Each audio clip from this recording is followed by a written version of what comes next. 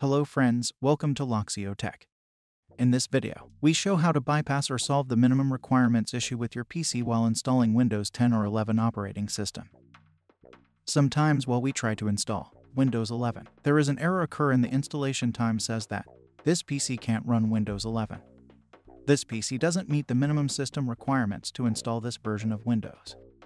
This video shows a simple technique to solve this problem. You can bypass this error by adding a small registry file. For doing this, first you need to download the bypass registry file.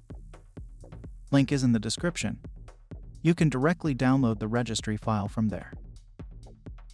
After downloading the bypass registry file, copy that file and then open the Windows 11 bootable pen drive and paste that registry file to that pen drive.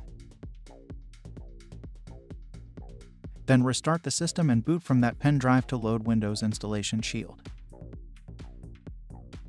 When the message appears, "This PC can't run Windows 11." Press Shift plus F10 to open command prompt. And type regedit REGEDIT and hit enter. This will open the Windows registry. Open File and click Import. And select the bypass registry file from that bootable USB drive and click Open. This will successfully added the registry entry. Click OK and close the registry editor and command prompt. Just click the back button and then click Next. It's done. Successfully bypass the registry, and now you can install the Windows 11 on that system. Hope you like this video. Please like and share with your friends and don't forget to subscribe.